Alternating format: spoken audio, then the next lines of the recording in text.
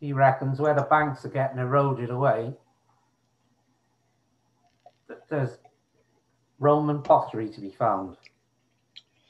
Well, I've been down there loads of times, and I've not found any. No, don't believe that. Yeah, exactly. Oh, thanks. Hey, my God, if Bill and Gary Tyler, that'd be a good one, Rich. Yeah. And he was having a good look. He was having a good look at your book. Oh, you've had a good look at the book, and you haven't No, even paid. I didn't open it. I gave it to him. Oh, right. Still in your wrapper. Oh, still in my wrapper. All right. Still in the envelope. Still in the envelope. Oh, yeah. That's good. That's good. What did he say? Did he say thank you? Yeah. Oh, you know. He said, I'll have a good look at this. He said, yeah. The question is his book thicker than my book, or my book thicker than his? I don't know. Is this bigger?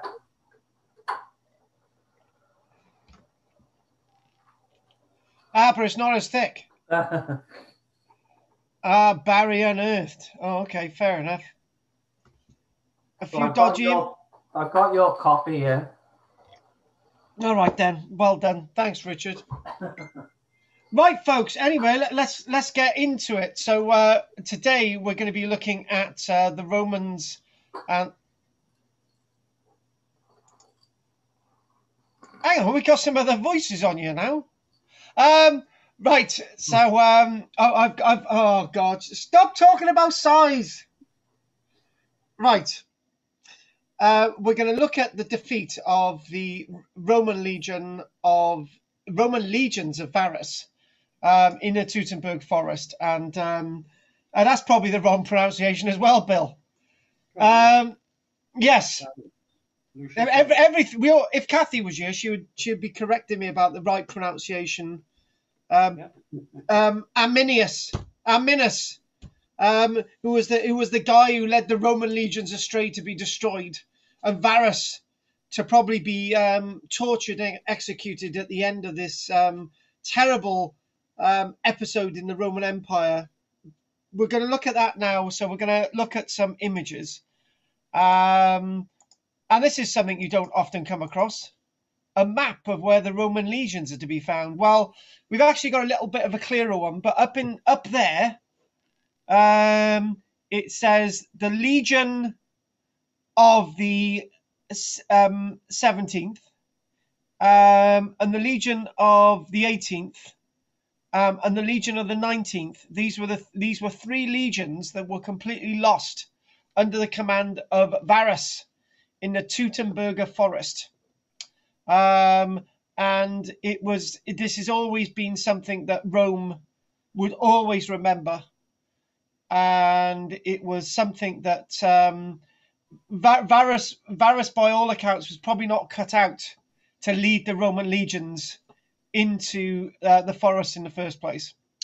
And I've been looking a great deal into military geniuses and so on from the Second World War, and you see sort of parallels about people who seem to get to high office, but they're not fit for purpose. And this is something, you know, Varus was something like that, but he did have some military skills, but he was also known as a murderer. He in his campaigns as a governor, 2,000 Jews were put to death. So, you know, there's different ways of looking at Varus, but we're looking at the sort of campaign a little bit, because we in an hour you can't really do this subject justice. But sort of leading on from Spartacus, I thought I'd look at this, and then we sort of go a little bit back in time from Varus from 9 AD next week, when we look at Vercingetorix. So, and we're going to look at the Julius Caesar campaigns then after that as well. So you've got those three legions, and one thing that you can clearly see about that map is when you take away those three legions, you know, you don't have many Roman legions in the field at any one time. Usually about 20 to 25 Roman legions were the maximum strength of the Roman military to sort of patrol and to control this entire empire. And you can see that about 9 AD, when this is looking at this, you've got 3 legions in Hispania, Spain, and the majority of the legions are banked up. There you go. They're banked up along the Germanicus frontier. There's a legion of the Praetorian in Italy, 1 legion in Africa, 2 legions in Egypt, 4 legions in the east, and then along the frontier, Romania and sort of Greece, you have 2, 4, 6, 7 legions. But you've got this bank of legions along the Germanicus front, the frontier of Germania. Germanicus is the name of a general that would be very successful after Varus, who was in fact the father of a future Roman emperor, whose name will be mentioned, Caligula. So if we want to move on a little bit and sort of and this. So one thing about Rome, it's all based on a sense of pride. And Rome is the idea of Rome, and the embodiment of Rome is truly enshrined in this sense of identity and something you identify with. It's a bit, in a way, being within the Roman Empire is a bit like being in a political party, right? You know, you will do anything for a political party as long as things are going right. And you believe in that political party as long as things are going right. But when things go wrong, you sort of think, oh, right, I'm not going to be involved in this. And you have a few little defeats and things start to go wrong. That's a bit like the Roman Empire, actually. The Roman Empire is sort of enshrined on this basis of pride and tradition. Romulus and Remus, that enshrined date in my head, 753 BC. There it is. Romulus and Remus being suckled by the she-wolf. Now, this is at the Capitoline Hill Museum in Rome, and it's believed that this might actually be a medieval fake. But the bronze itself, again, is everything that you would see on Roman coins associated with Romulus and Remus. And when we look at the end of the Roman Empire, the name of the last Roman Empire happened to be Romulus as well. So when the Roman Empire in the West collapses in the year 476, the last Roman Emperor is Romulus. Happened to be the first Roman Empire, first leader, because he didn't have emperors back in 753. But the first and last leaders of the Roman world happened to be Romulus. Very interesting, that. So again, Varus and the loss of the 3 Roman legions is something very important. It's not a footnote in the Roman world. Spartacus could, the uprising associated with Spartacus could be seen as a little bit of a footnote in the Roman world. It can be sort of brushed under the carpet. And you could brush Boudica under the carpet as well, because, when Spartacus is gone, a couple of other servile wars, and you can get on with things. And it was very similar when you look at Boudica. But the Germans had an absolute fear. They had an outstanding fear of the Germans. They were petrified of the Germans. The Germans at the end of the day took 3 Roman legions away from the Roman state in 9 AD, and Rome never ever really recovered from that. They were always fighting along the Germanic frontier. It was only in the likes of Marcus Aurelius, and Andy's going to hear, not Andy, Bill's going to hear it again. The film Gladiator, right, which is based on the reign of Marcus Aurelius, and then Commodus. That's fighting along the frontier of Germany, where the Romans were able to defeat the likes of the Britons and the Hispanic people, and then they were able to defeat the Gauls and the Egyptians and the Africans and the Greeks and lots of Turkish people and so on. They were never ever able to defeat the Germans.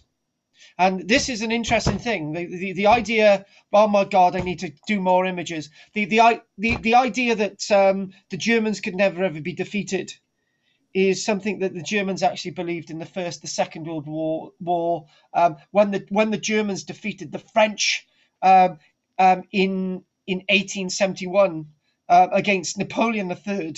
And the Germans were part of defeating the French under the banner of the coalition at Leipzig in 1813. It all stems to this idea that the Germans are indestructible. You can never destroy the Germans, when in fact we saw that the Germans came a cropper in the Second World War. Germans were never defeated in the first, by the way, but they were eventually defeated in the Second World War. This monument is associated with the great victory of the Germans in the Teutoburg forest, and this is a great monument. Hermann, with a sort of wings on his helmet. Hermann is that archetypal archetypal male damsel in distress that rules and is able to defeat all the enemies of ancient Germany itself. And when you think about it, Hermann is the victor that King Arthur never was, or King Arthur could always be. Remember that. One thing is it's always, you know, in victory there's always that do you know what I mean? It was that school playground thing, always this throughout the rest of the Roman world. We are the ones, you're always going to fear us. And in many ways when you look at the eventual defeat of Rome, it's at the hands of the Germans as well. When we look at the peoples coming into the Roman Empire, like the Goths and like the Visigoths, and you're looking at all these people, and they're coming from the frontier that Germany always, the frontier that Rome always wished to expand, and they never really did. They never really did. And if the Roman Empire had managed to defeat the Germans and managed to the Germans were the Russians of the day. You can never defeat the Russians. This is what Napoleon came up against. If you manage to defeat the Russians, you're going to have another army behind them, and you defeat their army, you're going to have another army behind them, and that's exactly what the Germans were up against themselves in the Second World War. So the Germans were the Russians of the age of Rome, if you can get that analogy. This wonderful, by Otto Albert Koch, this illustration of this great victory over the Romans, and it's very likely that you wouldn't have had a battlefield like this. These great sort of Germanic berserker type individuals going into battle, fighting against the Romans. But obviously, this was a great wooded landscape, so this wouldn't have been a scene of a victory by the Germans over the Romans. It was a lot of woodland fighting, and there you go, the horns on the helmet. You can't deny that. And the wings on the helmets and all that. So again, this sort of reminder, this reminder, we got to get into the Teutoburg forest in a few moments. The reminder, this is the breaking the chains at the Battle of Leipzig, the Battle of the Nations against against Napoleon and Napoleon's defeat at the Battle of Leipzig. Germania's chains are now broken and the German people are now released, all stemming back to the days of this moment that Rome was defeated. It really gave the Germans confidence. You saw that in the Second World War when the Germans just walked over the British Army and the French Army in the Second World War. They had this massive confidence and they felt they could conquer the world. And this is how the Germans felt when they defeated the Romans, and it would always be a thorn in the Roman side. SPQR, as we know, Senatus Populoqueus Romanus, basically at the command of the Senate, the popular Senate of ancient Rome, that we see on Roman standards as they march into battle, as you see on Roman buildings. These very 4 letters, SPQR. And the other 3 letters as well, AUC, which AVC, AUC, which basically means at the foundation of the city of Rome, ab urbe condita, the moment of 753, when Romulus and Remus is said to be the founders of the Roman state. But SPQR could not save the Roman legions when they were up against Arminius. This is an epitaph associated with Marcus Callias. Marcus Callias. Now, this is quite legendary when we think and when we analyze what's going on with the Teutoburg forest. So the Battle of Teutoburg Forest, described as the Varian disaster by Roman historians, took place in the Teutoburg Forest in basically the north-central heart of modern-day Germany as it stands today. The Germanic peoples ambushed 3 Roman legions and their auxiliaries, led by Publius Quintilius Varus. And actually, strangely enough, I always say this, and I may not have said this for a while, the only way to defeat Rome is from within. You can only, and actually, this doesn't conflict with what I've already said. The Arminius was actually trained by the Romans. He was taken in chains from his father as a hostage. He was trained by the Romans. He became a Roman citizen. He had a Roman military education, and that Roman military education of a German, Arminius, because he was German blood. He was a hostage. He was given he was able to wander around Rome. He was in the Roman army. He knew it all, and those skills, those ideas that were in his mind were the same ideas that he used to defeat Varus. So in other words, it was a Roman defeating Rome. And in fact, I always look at that date of 410 as well, when we're looking at Rome itself being finally sacked by somebody who had aligned alongside the Romans. The final sacking of Rome itself, the final capture of Rome itself, was captured by somebody who had been trained by the Romans. You know, it's always it's that those 5th colonists that were within Rome were what defeated Rome eventually every single time. Except you could actually say that the Gauls actually captured Rome about 300 years before this date, AD 9, but that's the only occasion that without is not within. So Varus itself is a Germanic officer. Arminius was able to defeat Varus. The Teutoburg Forest is commonly seen as one of the most important defeats in Roman history, bringing the triumphal end of the expansion under Augustus to basically Augustus is said to have wandered the halls of the Capitoline Hill in Rome itself, lost. Yeah, hang on. Wait a minute. Okay. Oh, here we go. It's said that Emperor Augustus would wander the corridors, talking to himself, mumbling, "I want my 3 legions back. Where are my 3 legions? Varus, bring me back my 3 legions." And it probably led to the eventual demise of Augustus.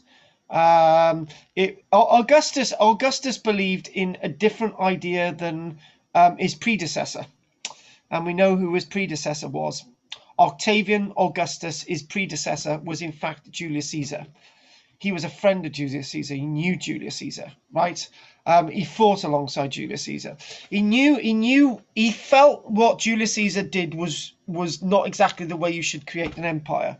Constantly conquering and defeating and putting the likes of Vercingetorix in chains and all the rest of it, right? That wasn't the way to be, right? Augustus thought that what we need is a Pax Romana, a Roman peace. What we're going to do, we're going to be nice to the Germans, and in return, they're going to be nice to us. In return, they are going to take on the idea of Rome, and everything's going to be a nice box of chocolates. Arminius knew all that, and he knew the way to defeating Rome was to use all those nice things against the Romans. And basically, the Romans were actually arming the soldiers that would be used to defeat Rome in the Teutoburg Forest in the first place. So the outcome of the Teutoburg Forest campaign was to dissuade the Romans from their ambition of conquering Germania, and is thus considered one of the most important events in European history. It changed history. You know, we talk about the moment of change in history, but before we talk about the moment of change in history, this wonderful plaque in front of us, this is a cenotaph to Marcus Callias, who was the first centurion of the 18th Roman Legion. And the 18th Roman Legion, as we know, was wiped out alongside the other two legions that were alongside it. And basically, it was this guy Marcus Callias. He was a first centurion of the 18th Roman Legion, and on that description, it basically says, "Fell in the war of Varus, bello Variano." It basically does read to Marcus Callias. You can see the writing there, Callias, son of Titus, of the Lemonian district from Bologna, first centurion of the 18th Legion. And amazingly enough, now that this is a feat for anyone in the modern military as well, he was nearly 54 years old when he was killed.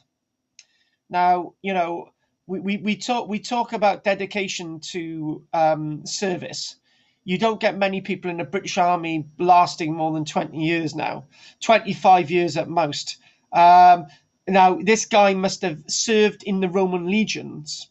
He must have enlisted when he was about 18 years old. So you can imagine that he had 35 years service. He was coming probably to the end of his maximum service. You can't even serve in the British Army for more than 35 years. This guy was at the end of his service, and he died. It said he fell in the Varian War, basically the Teutoburg Forest. His freedman's bones may be interred here. Publius Callias, son of Titus of the Lemonian district, his brother erected this monument. Now, this was erected in Lower Saxony, and obviously, you know, that's sort of within the bounds of Roman occupation. But other than that, most of Germany was like the Germans have never been happy with anyone ruling over them.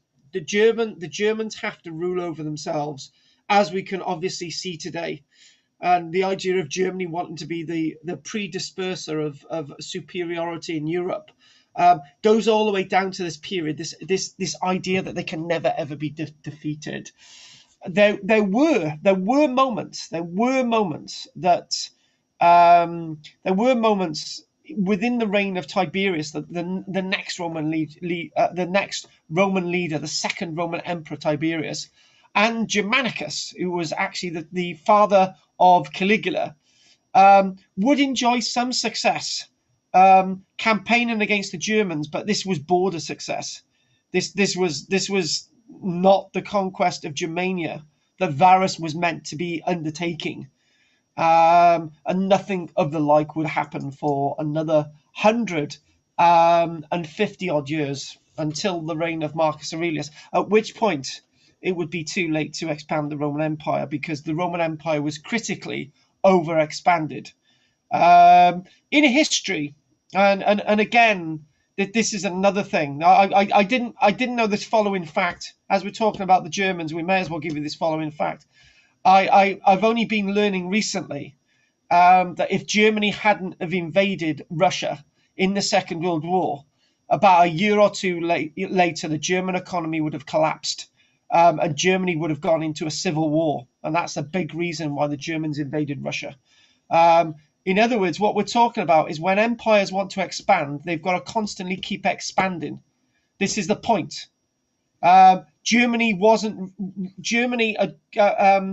going back to Rome now, that's Germany, but back to Rome as a comparison. Rome itself, because Rome didn't continually expand, by the time of Marcus Aurelius, because it hadn't really expanded for some years, it was a feint to try and conquer Germany. It was too late. They should have done it there and then, within the reign of Augustus in 9 AD, but they absolutely failed. And again, this idea of Romanitas, bringing the idea of Pax Romana, as they did to peacefully in lots of ways to Roman Britain. Eventually, the Roman Empire would be invaded by hordes and hordes and hordes from over the border from Germany itself. So the word decisive Germanic victory, this is decisive. This is you in history books. If you look at something like the American Civil War, you look at battles and it says Confederate victory or Union victory, Cold Harbor Confederate victory. Within a year, the Confederacy would be over. It might have been a Confederate victory at Cold Harbor, but the Union Army would eventually win the war. First Bull Run, Second Bull Run, Manassas Junction, all Confederate victories, but eventually the Confederacy would lose. And when you look at this point of the victory with Varus, a victory over Varus in 9 AD. It was a decisive victory over the Germans by the Germanic people. Decisive. It would be so decisive it would be remembered forever. The battle in the Teutoburg Forest, and I'm going to say it, was one of the most pivotal points in European history. It was one of the most major events in European history. It was one of it's one of the greatest military victories of all history. To be able to defeat the Roman. Okay, I know we mentioned about Spartacus defeating the Romans, but we don't talk about that, do we? This was on the hymn sheet. Rome didn't fall after Spartacus. Rome couldn't expand after Teutoburg Forest. That's the two big differences. What we've got is that the cavalry was wiped out. The cavalry squadrons with Varus were completely wiped out. 6 auxiliary cohorts, they all disappeared. 3 complete Roman legions. We're looking at, wait for it, up to 23,000 men, an unknown combatants wiped out. So we're talking about a force of maybe up to 25,000 wiped out overnight. There were survivors, but most of those survivors returned back to their barracks with tails between their legs, wanting to be just retire, right? We don't know what the levels of death rate was in regards to the Germanic people, but it was quite considerably high as well. It's likely that there may have been up to 15,000 dead on the side of Arminius. But then again, it's like many of these things, isn't it? The Germans kept putting men and women into the line over and over again, and eventually the army of Varus would be worn down. Right, so a bit of the background is that just try and just chuck the background in there. The Romans wanted to make a claim over Germany, and there was this constant thing that this is an important point.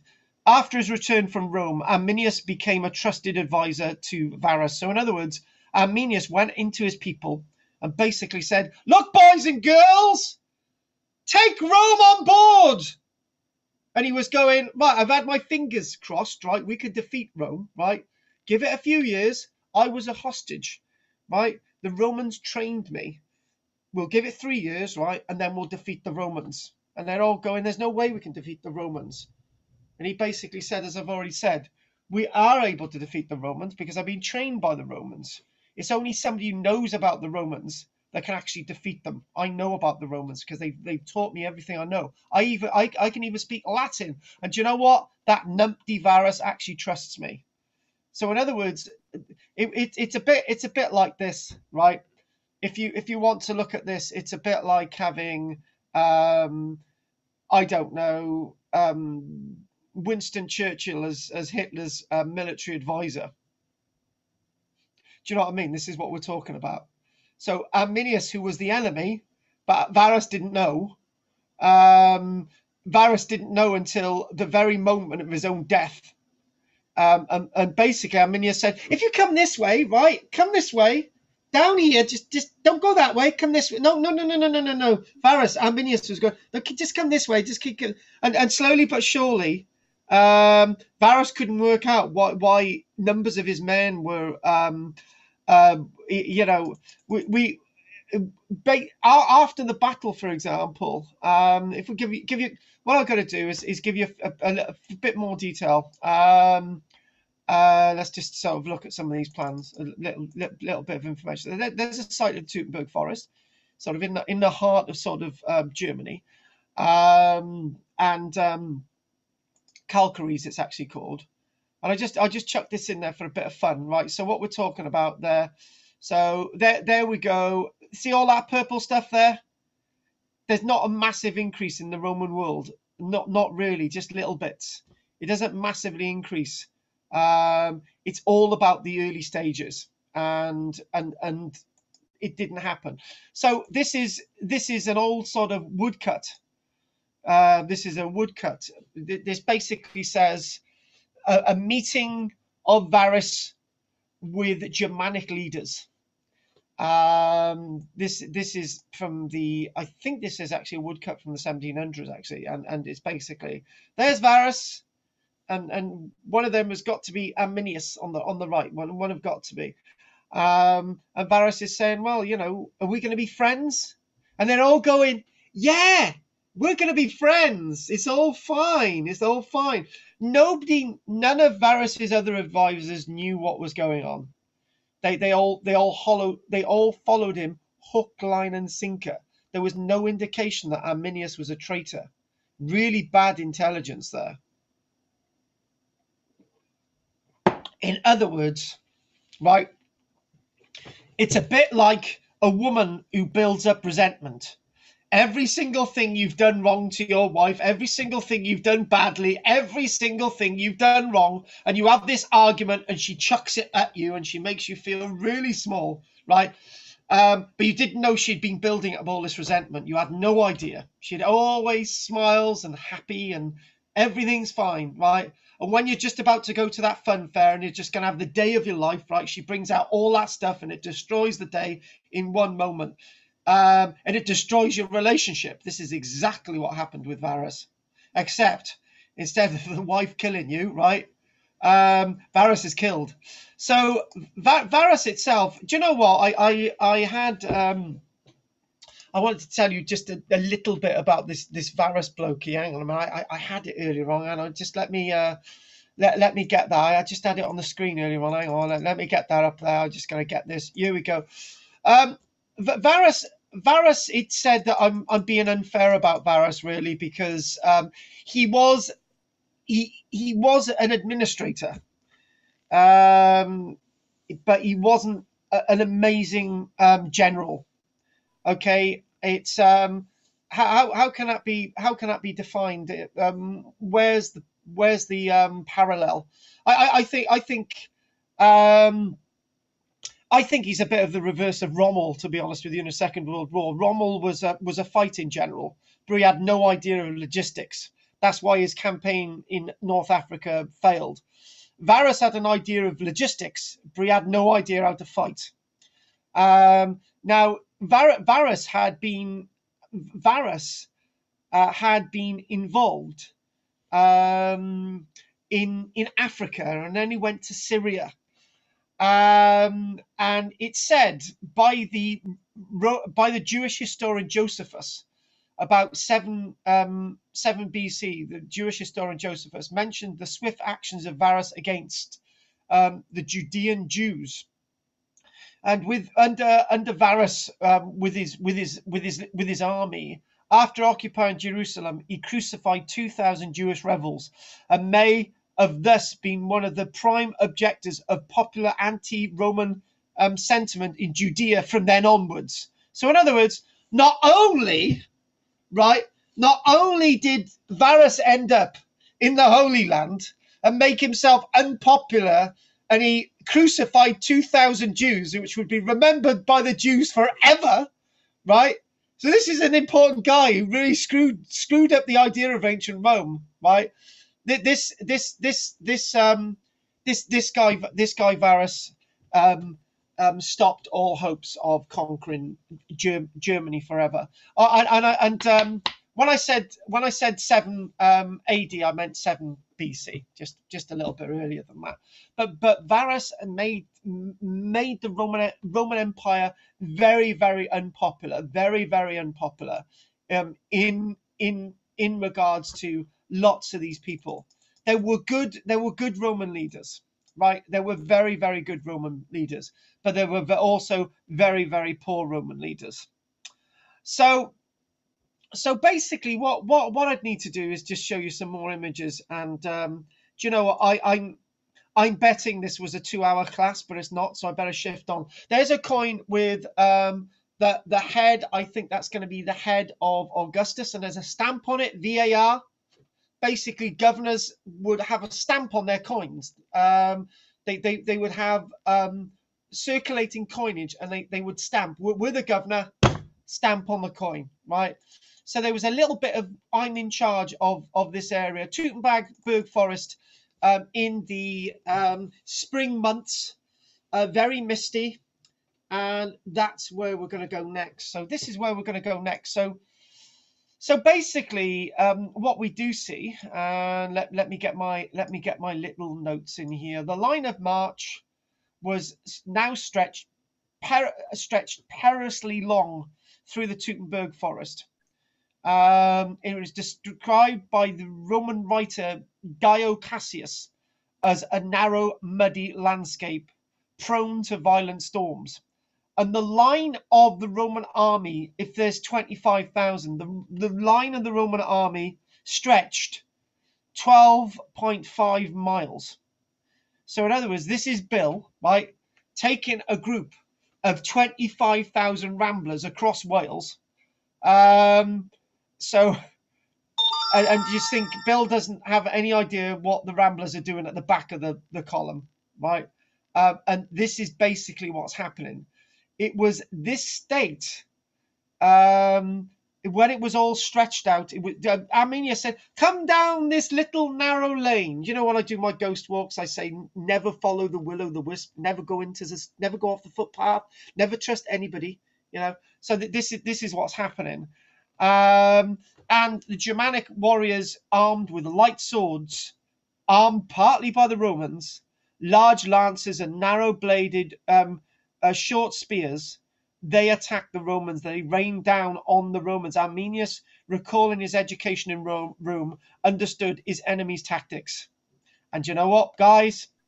The Romans didn't fight in woodland, and was able to direct his troops to counter the Romans at any moment, using locally superior numbers against the dispersed Roman legions. In other words, what Varus was trying to do, don't let the Romans ever get themselves together in a clump, right? Make sure you keep them stretched out.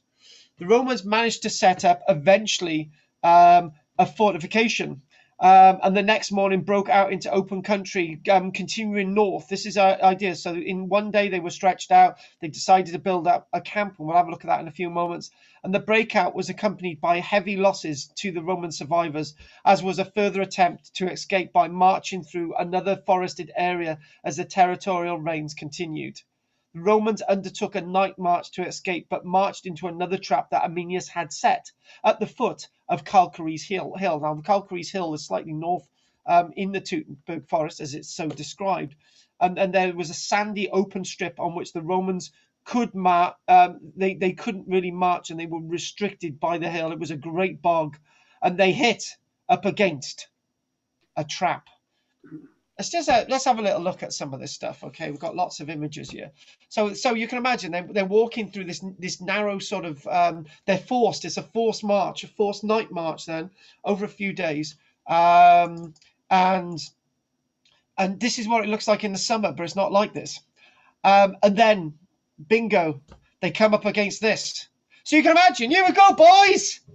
We've managed to break out. We're going to head north. Why they bloody headed north into alien territory, I don't know, any idea. The best thing to do would have been to have headed obviously southwest or head back on yourself, right? But they didn't. They decided to keep heading north, which is whatever. Varus would have been leading this army, so he was the one still may not have been in charge at that point, right? But basically, the Roman army came up against this, and we've been finding evidence of this at Calcaries in the Teutoburg Forest. We've been finding this. This is a reconstruction, right? Bang! So in other words, they were surrounded on all sides. In other words, everything that Arminius had learned about the Roman military, he used Roman military tactics against the Roman military, which is the way things were going on. And we're now starting to understand when it's quite easy to find the Roman army going to the Teutoburg Forest, bits of it being built on, but basically it's along a corridor. It's all along a corridor, and along that corridor people have been finding slingshots like this, and they've been finding gold coins, they've been finding armor, they've been finding weapons, they've been finding swords, they've been finding all sorts of things. Well, I remember doing a full-scale lecture on this ages ago. It was a 2.5-hour lecture, actually. This is why you need justice. So, all these types of things are being found, and lots of little wonderful little nuggets like these golden coins.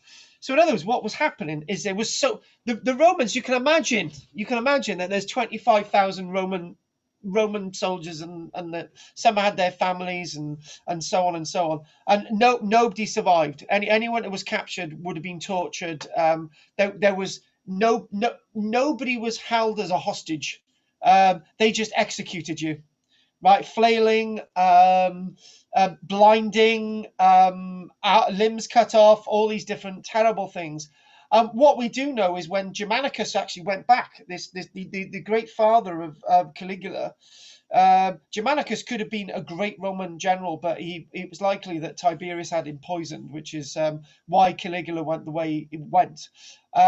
Germanicus led another legion into the Teutoburg Forest, and Germanicus he knew what he was doing, right? And when he led into the Teutoburg Forest, he saw that the bodies were still scattered around. He saw that there was people were still, bits of bone were nailed still up on trees, and things bound to trees and all the rest of it. It still would have been there. And he described this. He went into the Teutoburg Forest to find bodies, and that's what he found. Bodies of his own kinsmen, bodies of individuals that he would have known, scattered throughout, heads on spikes. And I've no idea. Do you know, when I look at history, I think about the downright suffering of humanity, and I think at this point the downright pointlessness of war.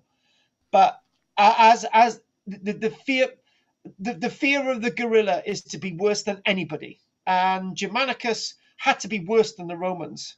He had to make the Romans fear him. He had to be worse than the Romans. He had to be more terrifying than the Romans could ever be.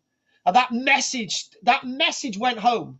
And the Roman Empire would know that forever until its very last day. The Roman Empire would never come across anything like this ever again, because it would always be remembered.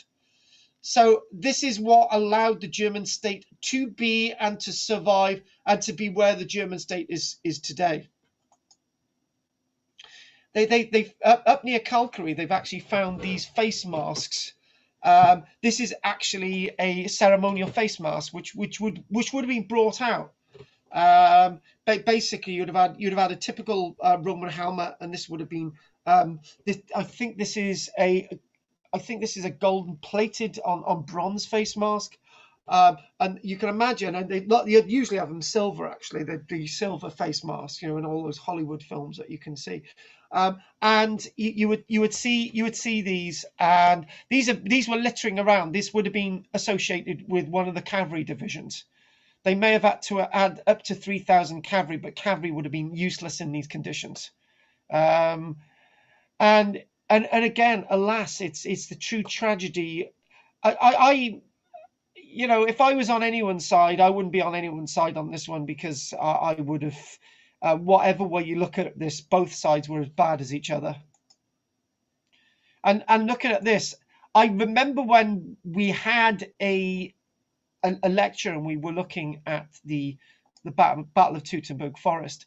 This is Hermann's victory over the Germans. And let's start again. This is Hermann's victory over the Romans, Hermann being the German.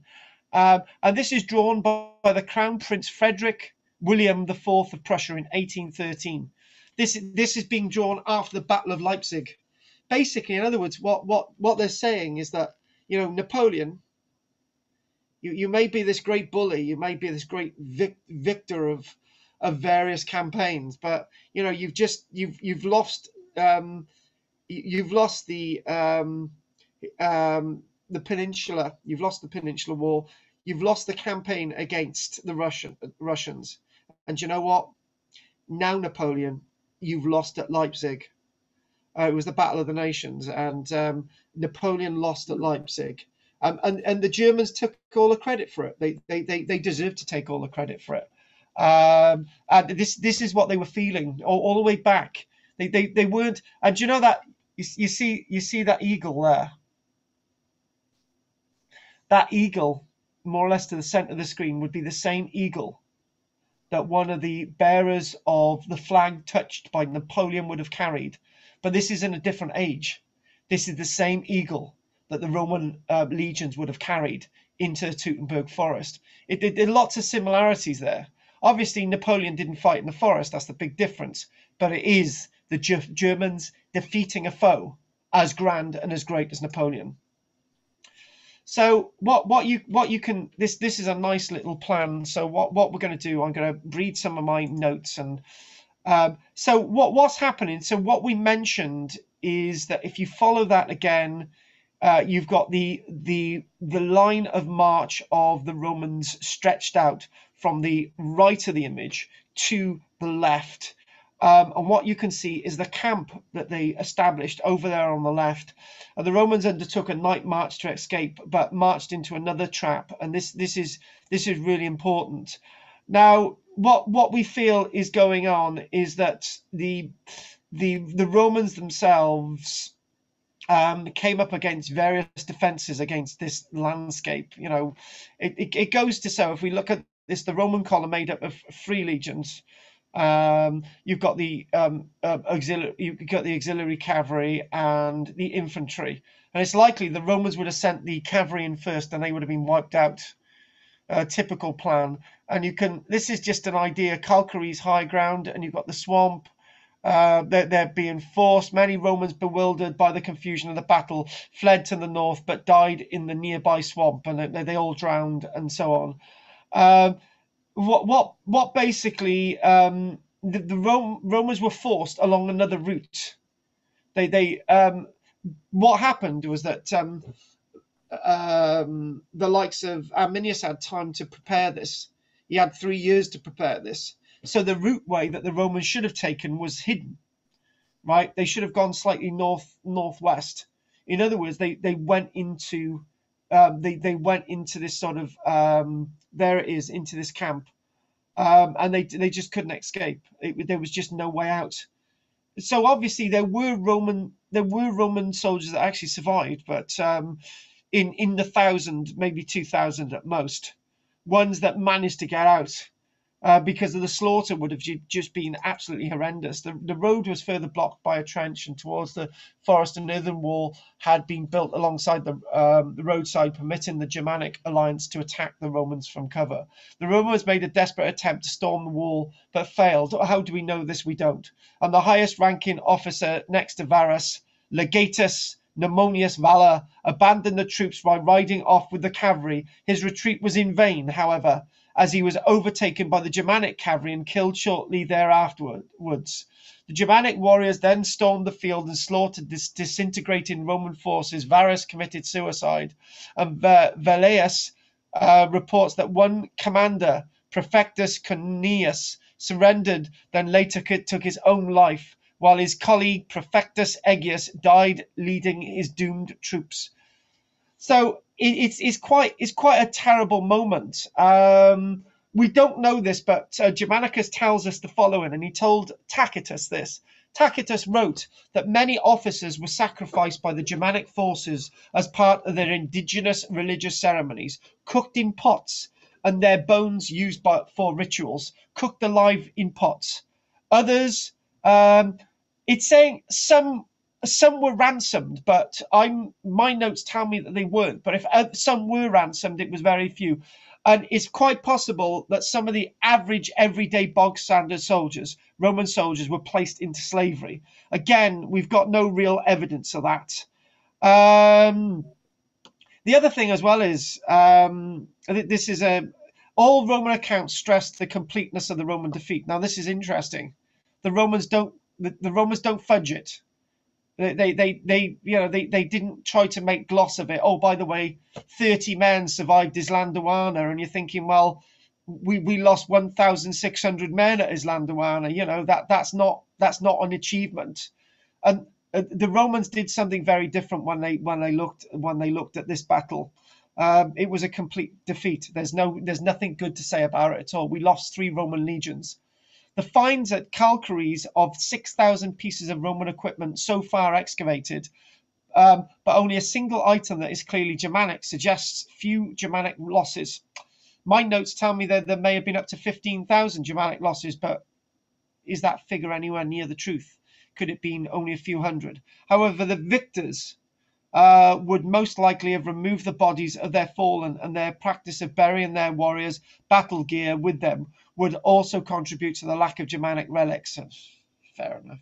Additionally, several thousand Germanic soldiers were deserting military men or wore Roman armor, and thus would appear to be Roman in the archaeological digs. It is also known that the Germanic peoples wore perishable organic materials such as leather and less metal. The victory was followed by a clean sweep of all Roman forts, garrisons, and cities. So, in other words, Germanic Arminius decided to take vengeance. He was able to just sweep through. The remaining 2 Roman legions in Germania, commanded by Varus's nephew, Asprenas, were content to try to hold the Rhine. They did not go and do anything.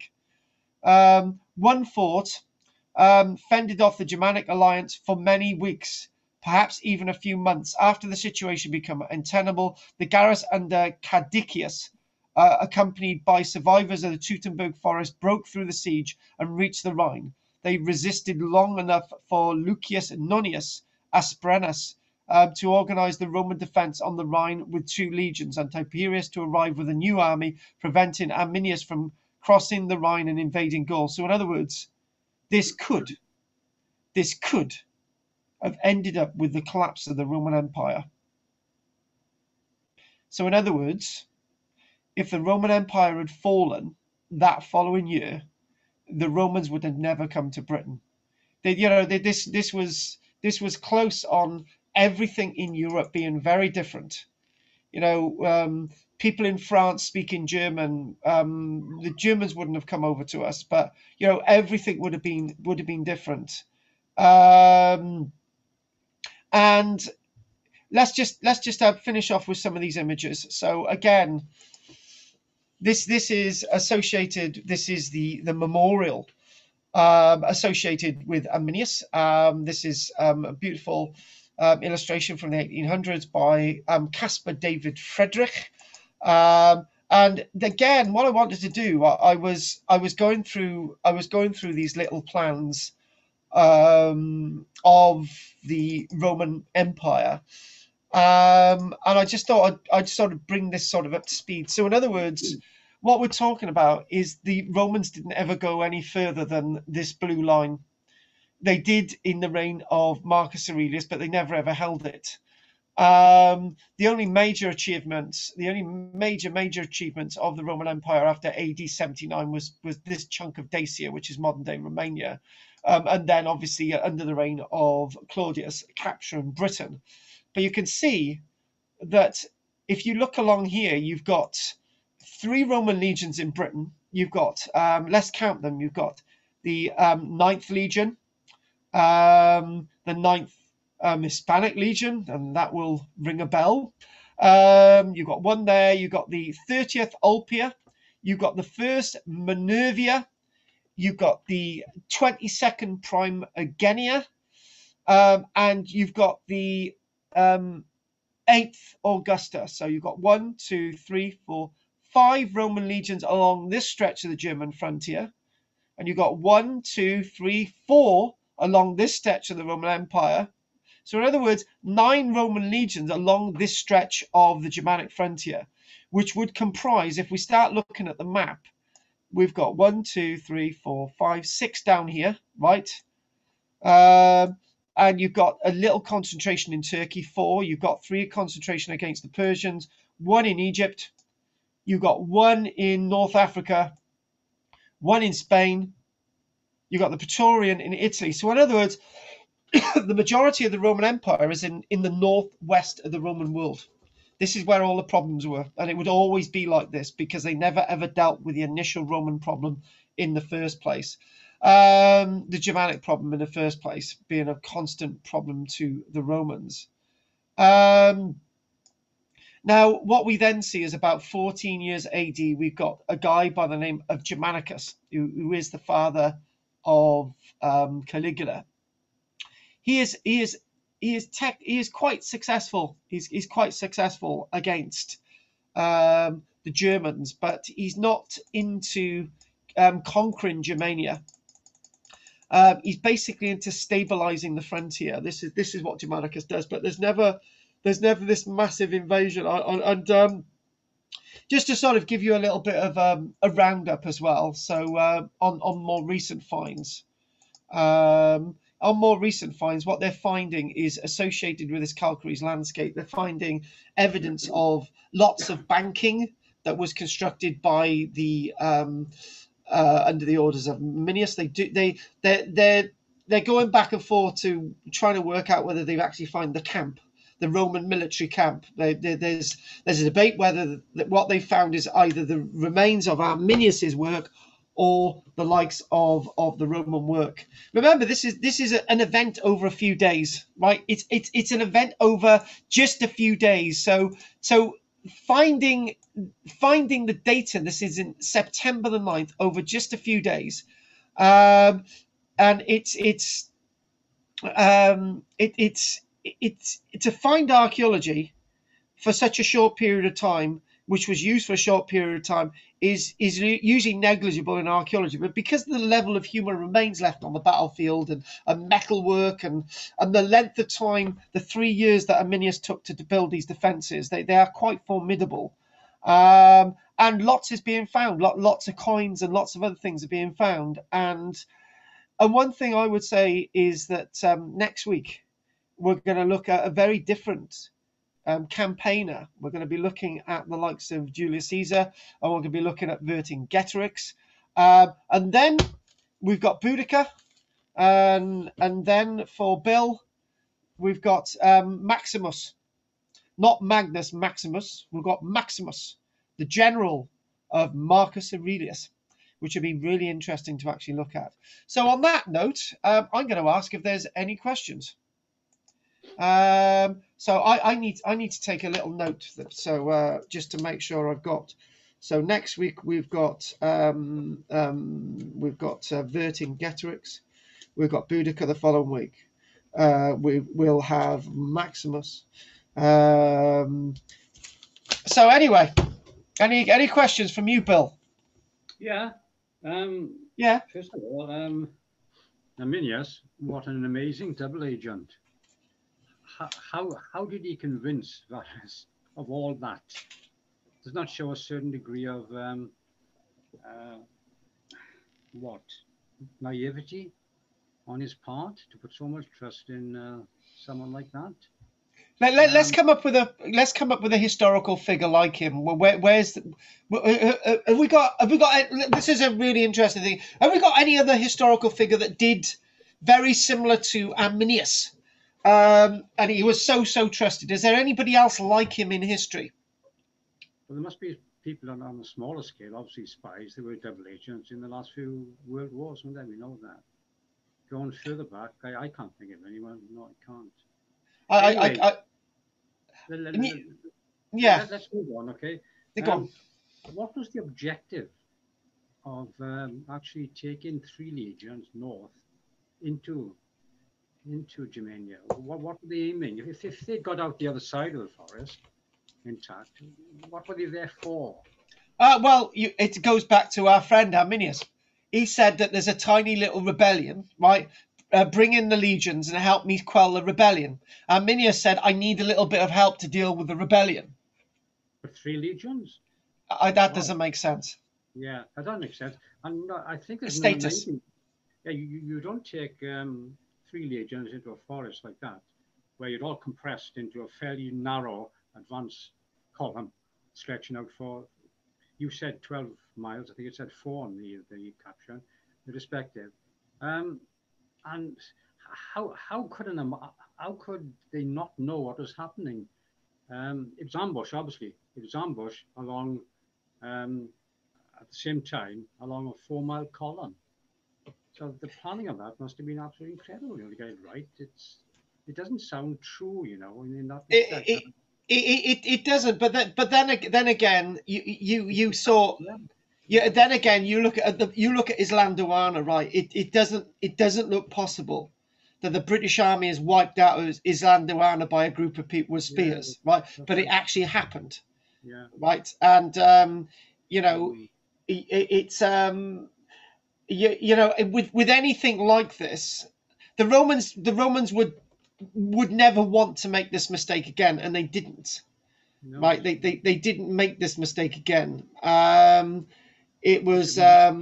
It must be one of the biggest military blunders of all time. I think you mentioned. It's gonna be pretty well. Actually, yeah. alongside Napoleon invading Russia, but then again, there's no comparison because Napoleon thought invading Russia, it would bring is Alexius, isn't it? He'd bring the Tsar to his knees. That's what he felt. He felt that there would be an end result. It would bring the Tsar to his knees, and there would be a peace treaty, and everything would be fine. So there was an end game, right?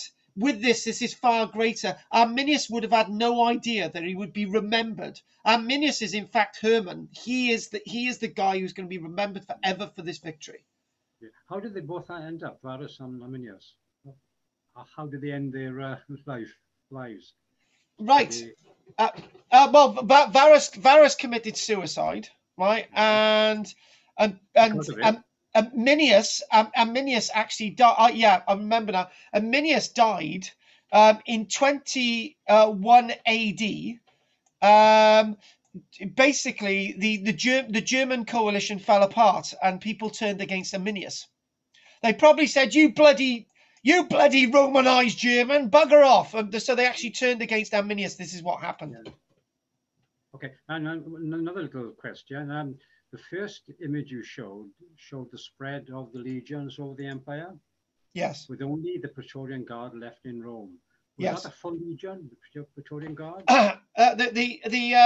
It was always believed by the Senate not to have not to have a legion in Rome, right? So the Praetorian Guard was seen to be.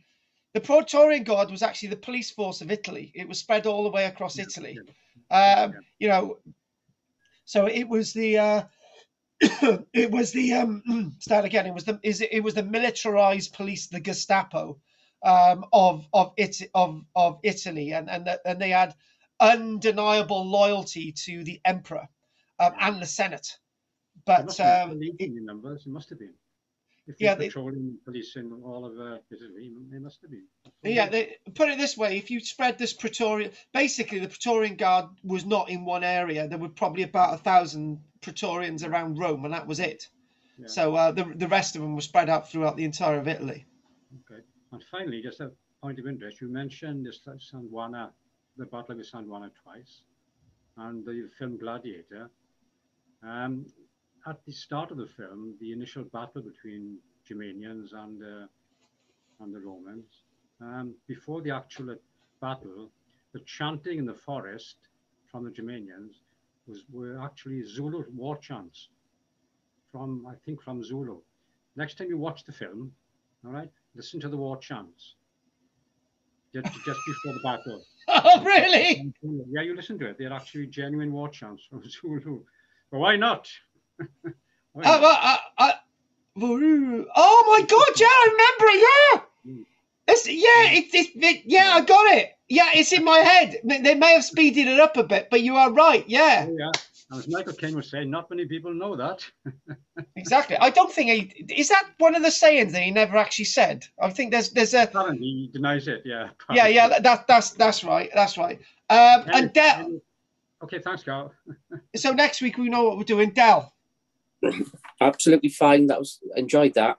It was good. No questions. Need to go now though. Okay. Well, we're nearly finished. Tomorrow with Jessica. Oh yeah, good old Jessica. Good. Well, that was lovely last week. Good. I know it was. Oh, except for Anne's face mask and hand gel. So have a good one with Jessica, Del. And bye all. Take care, Del. And Richard, what would you like to say? And you Richard now. Go on. No, really interesting. Good. Apart from about 10 minutes, I missed dropping off.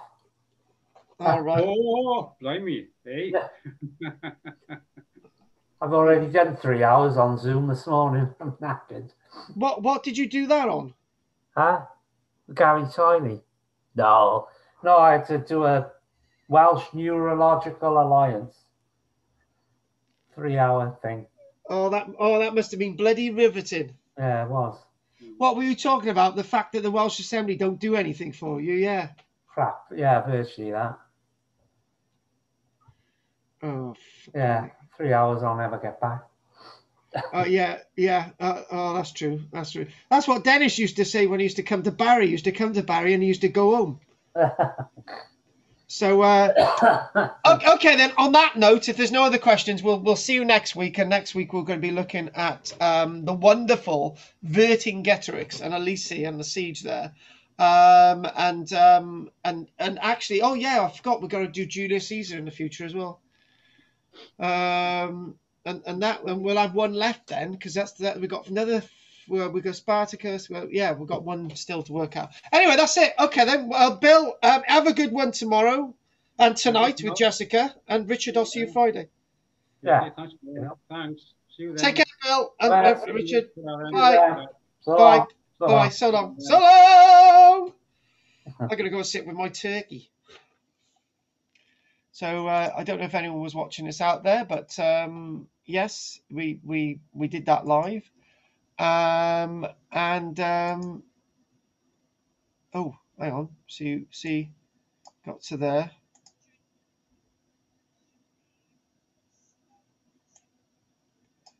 Is anyone